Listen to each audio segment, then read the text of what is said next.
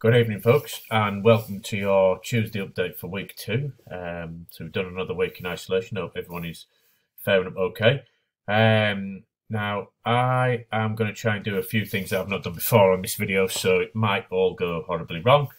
If it does start to go horribly wrong, I'm just going to hit pause, try and get myself sorted out, and then re-record. So if it all goes a bit west, then that's what's going to happen. Anyway, right, let's get cracking because you lot have been doing some absolutely amazing stuff. And I've done myself a PowerPoint to try and keep my train of thought so I can get through the stuff that I wanted to talk to you about. Now, if I can get this working, this is like we're halfway there to live stream lessons. If I can talk to you and run through a PowerPoint, obviously with another few things thrown in there, then we have basically got the bones of a live lesson. So let's see if this can work. So before I do that, I'm going to do that, and let's see what we can see. Right. Yeah, so here's my PowerPoint, and this is reminding me we've got to talk about Seneca learning. We're going to go there first up because you guys have been pretty amazing on this, and I want to show you what I mean. So hopefully now you can see the PowerPoint and you can see me chatting, which would be amazing. So I'm going to come straight out of there. Oh, that's something else. I'm going to come straight out there and I'm going to go here because I want to show you this, right? This is the overall leaderboard for Seneca in the UK. And this is, this is the week that we've just done. Now, if you look, Furnace Academy, you guys have completed 6,342 sessions in the last week. Now, that is phenomenal, okay? If you look, we're currently ranked 154th. Now, considering that's mainly just science, the science we've been setting you, we've not been, I know there was some talk of doing stuff in maths. I'll probably get a lot of messages now from the other teachers who've all been setting it, but basically, that is really, really good. Well, when you're near, there's over 8,000 schools using Seneca. So if we're 154th, guys, if we do some quick maths, what's going to be 1% of 8,000 divided by 100 is going to be just over 80. So double that, 80, 160. So we're inside or within the top 2% of schools in terms of sessions completed and sections completed. So that is absolutely amazing. All right. So huge, well done. I mean, yeah, we'd like to be in the top 100, but there's a bit of time for that left to go. But yeah, amazing the work that you lot are putting in remotely on your science stuff through Seneca. So yeah, super proud of you there. Now, if I go here, you should be able to see, this is just my classes. So my classes have all been totally crushing it, and I know this is the same for Miss Coulter's classes, Miss Sweeney's, Miss McIntosh, Miss Ivy's, you know, Miss Kitchens. Everyone's getting really on board with the Seneca, and we're really, really proud. So, I mean, my classes alone, you've done over 3,000 sessions completed. So that's super impressive. So yeah, just really well done. All right, so that is good stuff. So if I come back into my PowerPoint, hopefully this is still all working. Yeah.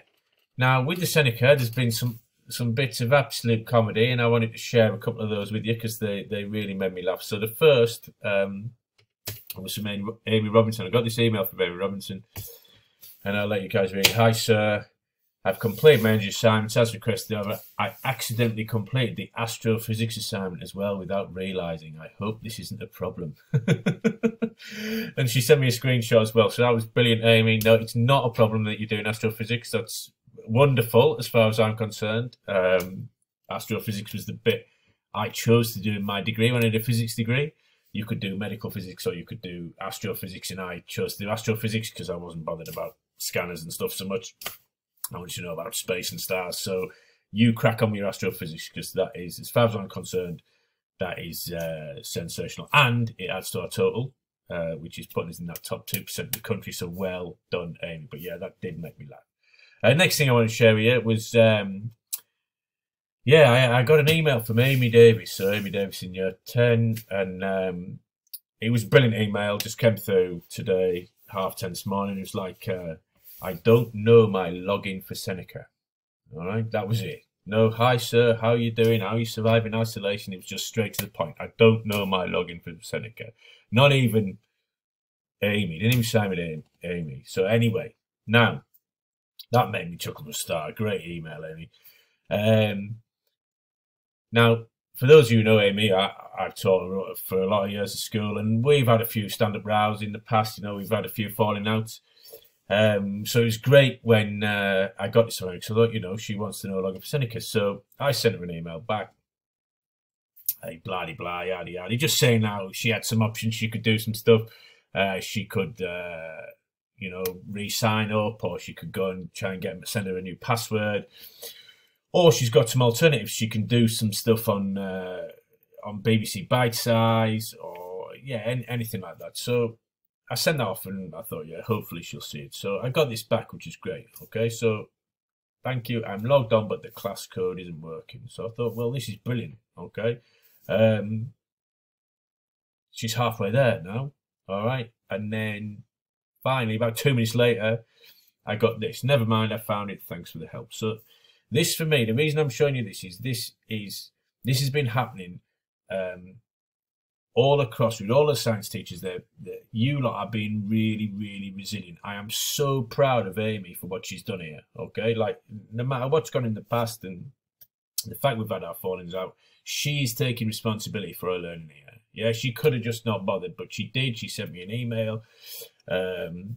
And she's got it sorted, and she's got on there, and she's taking responsibility for her learning. It is wonderful. So hugely proud of you, Amy. Well done. And the same's happening. We've got loads of students who are really doing their best and getting hold of this, and it's great. It's really, really good. So that made me smile. That was brilliant. Okay, a couple other things. You know, not everyone can get onto the Seneca. This is brilliant from Kieran. I don't teach Kieran, but you know, he sent me a screenshot of the tests that he'd done. He got 10 out of 10 on electric circuits on the bite size, and that was brilliant because again, you're not quitting, you're not giving up, you're showing real resilience. You know, we have whole as a staff at the school, we have whole sessions on how we can build your resilience, and to see stuff like this happening is wonderful because people aren't giving up, they're cracking on. So Kieran, that was sensational, mate. Okay, same Emily here. Emily couldn't get on the Seneca. She's worked out how to do it now, but she's not just given up. She's done the stuff on Educake. So just the last message on this. We're really proud in the science department for the work you've done on Seneca. Like, to get in the top 2% of schools using it nationally is awesome. And you know, just all of you really crushing it. So that's ace. The other thing, like Emily, like Kieran, you know, if you can't get on Seneca, you've got the option of emailing me. There's some tutorials on the YouTube channel, but it doesn't matter. Okay, that's plan A, but you know, people can come up with plan B. As long as you're taking responsibility for your learning, then you won't go wrong. So just keep going, because we're super proud. Right, let's have a look. Oh, thumbnails. Right, now, hang on a minute. The thumbnail thing was brilliant. I just sort of said it as a throwaway comment, and within like 5 minutes, Reese Milan had sent me one back, and like there followed some really, really good good thumbnails. We've got some really talented techies out there who like know their way around Photoshop. They can sort loads of stuff out, because I got these things coming through thick and fast. So hopefully I can show you a few that I've got, because these were brilliant. Where's my mouse gone? Though I might not be able to do it if I can't find my mouse. Let's see if I can find it. Ah, here it is. Look, right, I'll pause up because we're going wrong. Yeah, so yeah, I put together a few of them because they were brilliant. So Matthew, that was ace, mate. Reese sent another one through, very good. Kobe, I like it, very corporate, mate. We know that's Furnace Academy, that's good. Yeah, Matthew, what can we say about that? Harvey, yeah, brilliant. Liam, some excellent ones. Now, hopefully you'll know, because it's the thumbnail for this video, that the winning thumbnail was done by Aaron Davies.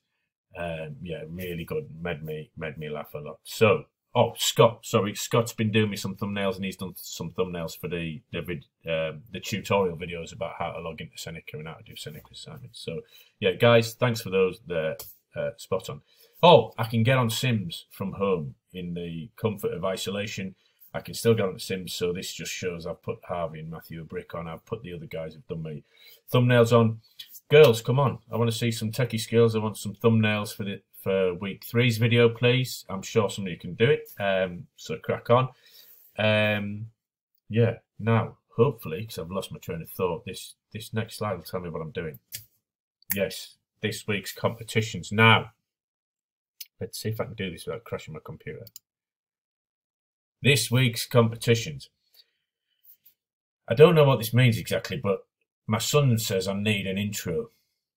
Okay, so I need you for next week's video to sort me an intro and email it to me, I imagine, along with a thumbnail. So if you can do an intro, which I presume is like a little video to go at the start of the section, start of the uploads, do me a video, and if not, I need a thumbnail for the next thing as well. So that's the first competition, and then I've got something else as well, I think. I hope. I keep losing my mouse when I do this.